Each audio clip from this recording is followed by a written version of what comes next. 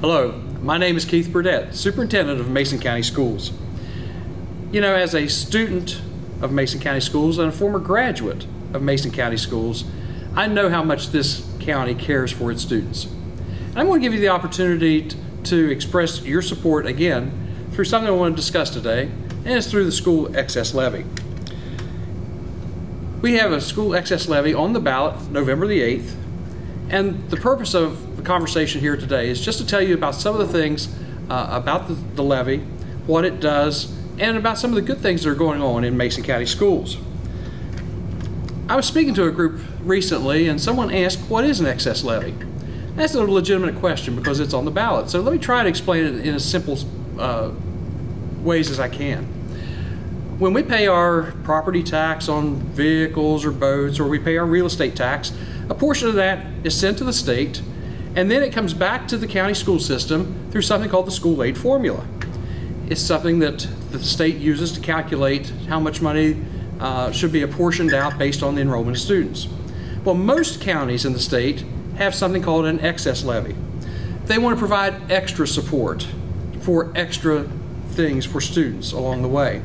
Mason County is one of those that has an excess levy, and that excess levy has been in place since May of 1950.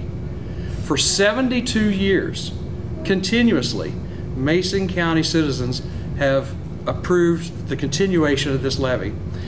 It does provide extra support for our students, and I'll tell you about what that does in just a little bit. The one thing I want to stress about the levy that's on the ballot on November the 8th is that this is a continuation of the existing levy. It is not an increase in tax rates. It is not an increase in tax rates. It's just an extension of what we currently have in place. The current levy expires June 30th, 2024. You might ask, why are we running the levy at this point in time? Well, the legislature has determined that excess levies and bond elections and so forth need to sync up with either a primary election or a general election. Well, when you look at the calendar and you look at what the elections are available between now and June 30th of 2024, you really have two opportunities. It's on November the 8th for the general election, November 8, 2022, or in May or June of 2024. So it just seemed more reasonable and for better planning purposes for us to go ahead and to provide this opportunity to the citizens at this point in time. What this levy would do, an approval of this would extend the levy, the current levy, through June 30th, 2029. It's an extension of 5 years beyond the current 2024. So approval of the levy will extend it until June 30th, 2029, again with no increase in taxes. This levy amounts to about $7.5 million. That's about 18% of our operating budget. Now, I think that you could probably imagine if you were in a household and you were depending on a certain amount of money and suddenly it went away, if 18% of your money went away at one point in time, you would have to make some hard choices. You might decide you need to get an additional job or another job to raise additional funds, or make some cuts within the household. Well, obviously, finding other sources is very, very difficult to do for a school system, so it would probably result in some cuts. And we don't really want to see that happen. But it is about $7.5 million, about 18% of our operating budget. So what does it go for? Well, it basically breaks down into about 7 different categories: personnel, textbooks, technology, co-curricular and extracurricular activities, maintenance, repairs and utilities, student transportation, and agency support. And let me just provide a few of the details about that. Mason County is able, through this excess levy, to provide a little bit of extra money to our teachers above what the state minimum is. It also provides a very good optical and dental program for the employees as we try to attract and retain good teachers. It also provides for additional school nurses beyond what the state aid formula calls for. It also provides big support for co-curricular and extracurricular activities. It is also used for maintenance, repairs, and utilities, as I mentioned earlier. Also provides technology for our students. We have a big emphasis of technology within our school system. And one of the other important areas, as I mentioned earlier, is about the agency support. Let me break that down and give you a little more information.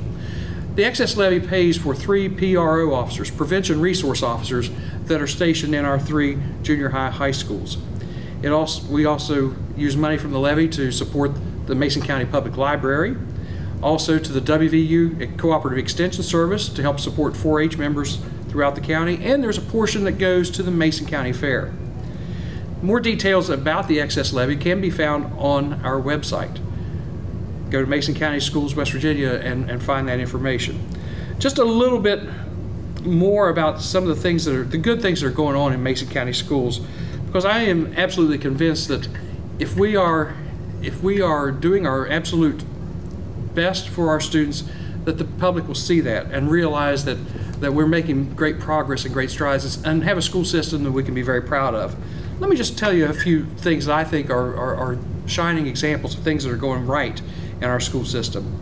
We know we're not a perfect school system, but I know that we are on a path that is very exciting and very promising. For instance, in our general summative assessments last year, no one is extremely proud of how some of the scores were statewide. However, one thing that I'm very, very pleased about is that the rate of improvement in Mason County exceeded what the state's average were. For instance, let me give you an example. In mathematics, the state's scores increased by about 5%. In Mason County, our scores increased by 7%. In reading, the state's average scores improved by about 2%. In Mason County, they improved by 5%. In science, the scores increased by about 1% statewide. In Mason County, they increased by 3%. Also, let's put it to you this way. If you're ranking student performance on the general summative assessments by county, 1 through 55, and you compare the previous year to last year, in mathematics, Mason County moved up the rankings 6 places. In reading, Mason County moved up 13 places. And in science, Mason County moved up the rankings 13 places. When you look at that sort of data, that helps you assure you, I think, that we are on a right path and we are continuing to implement plans and strategies that are increasing student achievement. I also have a strong background in career technical education, and we have seen the enrollment in career technical education increase. We're up about 60 additional students at the Mason County Career Center this year. We've also been able to implement a business program back to the Mason County Career Center as well as at Wahama High School, and we've implemented a sports medicine program. More good news for Mason County. We had state finalists in the State Teacher of the Year program and in the State Service Personnel of the Year program. Finalists in both of those areas. What can I say about co-curricular and extracurricular activities?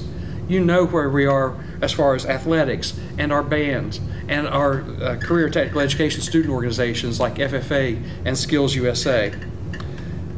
You know, it's astonishing to realize that Mason County Schools last year had the state champion team or runner-up in 5 different sports. 5 different sports. Part of that support for those types of activities come through the school excess levy. We've also been very, very involved with business and industry and have a public presence out there. You'll see us at the Christmas parade. You've seen us at the Mason County Fair, where we distributed about 6,000 books to students and their families as they came by our booth at the Mason County Fair. And of course, with the announcement of Nucor coming to West Virginia, coming to Mason County, we have been building a relationship with them along with the other industries that already have been our partners for many, many years. And I want to stress one thing. As you know, when Nucor made the announcement they were coming to Mason County, they presented Mason County Schools with a $1 million check. The board has not spent that money yet, but they are looking very heavily, and we've been hearing information about ways to improve school security, because we know that is a priority. We know that parents want to have their children safe when they come to school, and we're looking at ways to improve school security throughout the county. And to put that in perspective, that was a $1 million one-time gift. The school excess levy is approximately $7.5 million annually. So I think you can see how important this excess levy is to the school system. Some other things, Mason County Schools will be hosting the regional social studies fair and the regional science fair this year. Something that hasn't happened, I don't think, in any time recent, if ever.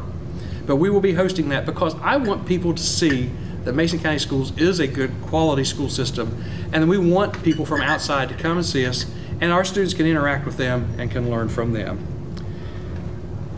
Again, my name is Keith Burdette. If you have any particular questions about the excess levy, again, you can look to our website, or feel free to call the board office and talk with me.